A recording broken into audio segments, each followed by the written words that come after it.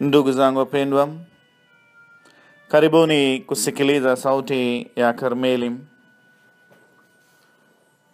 Leo ni Jumatano katika juma la 8 la mwaka. Somo la kwanza kutoka waraka wa kwanza wa mtume Petro kwa watu wote. Sura ya kwanza haya ya 18 hadi 25. Somo la Injili takatifu iliyoandikwa na Marko, sura ya 10 haya ya 32 hadi 45.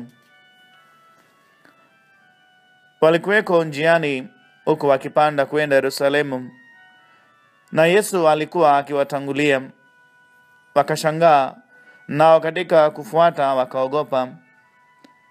Akawatwaa tena wale tenashara, akaanza kuambia habari za mambo yatakayompata, akisema, angalieni, tunapanda kwenda Yerusalemu, na mwana wa Adamu atatiwa mikononi mwa wakuu wa makuhani na waandishi, nao watamhukumu afe.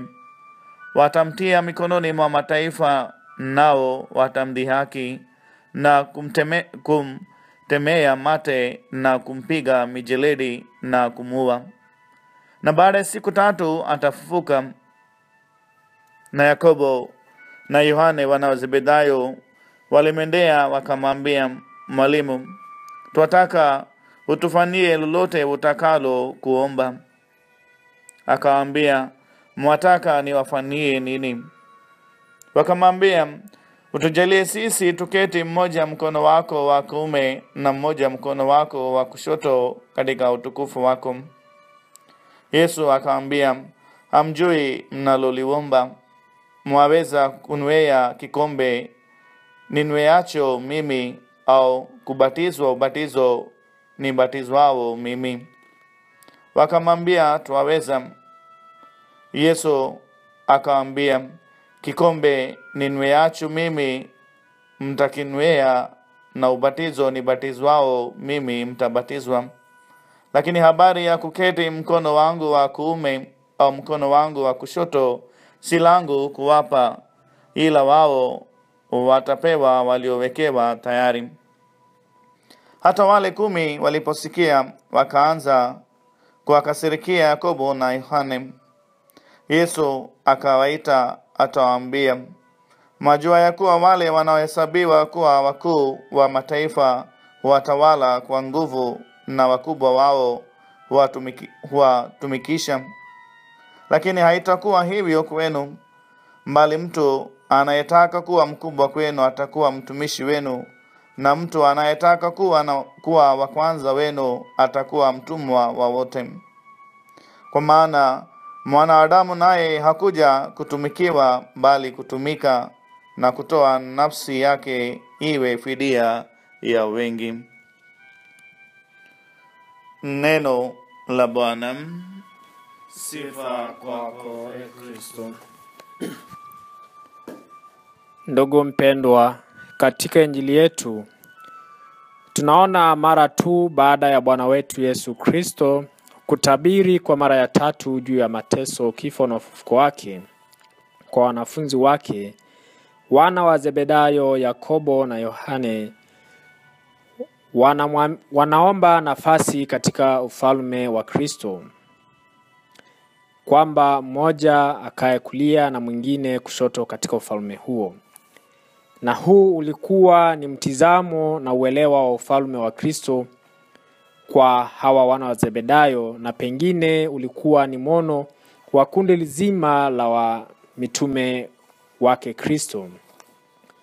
Bwana wetu Yesu Kristo, kwa kujua matazamio na uelewa finyu wa wafuasi wake ama mitume wake juu ya ufalme wake, anaamua kuwaita na kueleza bayana juu ya jambo hilo.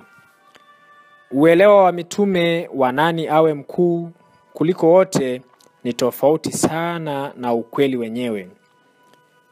Kwa Kristo, kuwa mkuu kuliko wengine ni kule kuwa mtumishi kwa wote na sio kutumikiwa. Kristo mwenyewe anasema, yeyote anayetaka kuwa mkubwa miongoni mwenu atakuwa mtumishi wenu, na yeyote atakayetaka kuwa wa kwanza miongoni mwenu atakuwa mtumwa wa wote. Mpendwa, kipimo cha ukubwa hakipimwi kwa madaraka tulionayo, bali kipimo chake kiko katika kutoa huduma kwa wengine.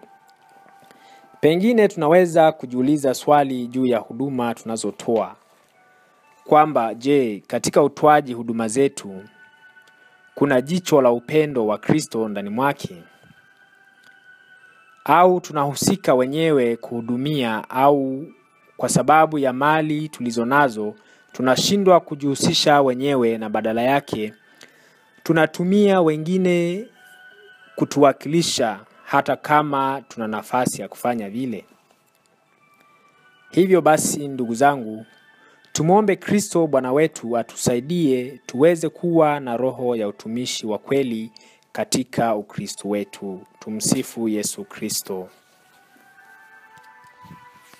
Ndugu zangu wapendwa, sauti ya Karmeli imetolewa na shirika la Karmeli, na wale wanaotaka kufuatilia sauti ya Karmeli, tuma ujumbe mfupi kwa namba ya WhatsApp hii 0623717100. Asanteni kutusikiliza na tunawatakieni siku njema. Awabariki Mungu Mwenyezi, Baba na Mwana na Roho Mtakatifu.